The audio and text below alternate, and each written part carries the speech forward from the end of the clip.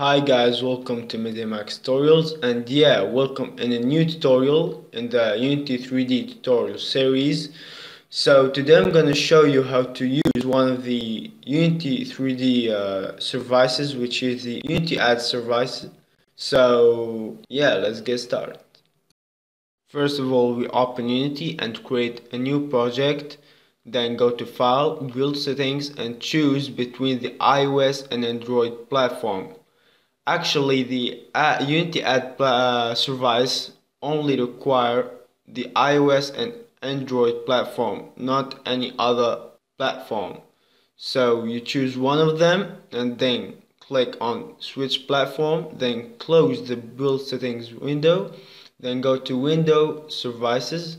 Then you need to log in to your account and choose the Ads service. Then enable it. Then you have to check the enable test mode checkbox, and then everything is okay. Now go to your project window and create a new script of name show ad script of type C#. Then open it with MonoDevelop.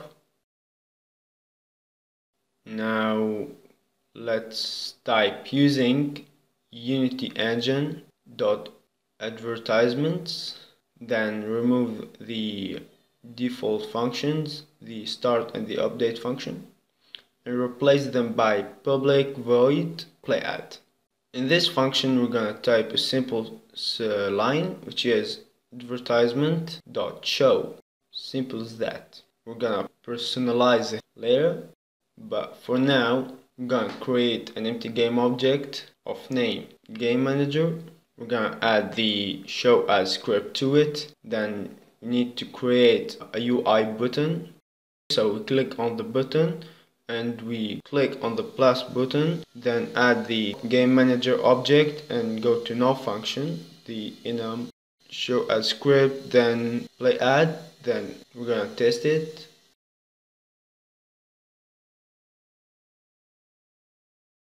Now everything is alright, so we click on show ad button, and as you can see the script worked very fine and without errors, no errors, nothing. Now let's get back to the MonoDevelop. We're gonna add some security structures like if advertisement.isReady. Cool, now let's create a private void of name add result. I'm gonna add a variable into it, which is show result of name show result, switch show result, case show result dot failed, debug dot log add failed, then case show result dot skipped, debug dot log add skipped, case show result dot finished, debug.log add successfully finished. You can also add a player reward. Okay, everything is alright now. Let's go again to the advertisement.show line. Here we're gonna add a placement ID. We're gonna talk about it later. And a show options value. So new show options. We type result callback equal to add result, which is the add result function.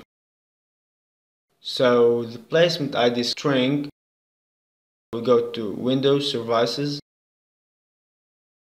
So in the Services window, we go to Ads, then click on the Go to Dashboard button. Then we have a list of two platforms, which are the Apple App Store platform and the Google Play Store platform. For me, I'm gonna choose the Apple App Store platform because I have choose iOS.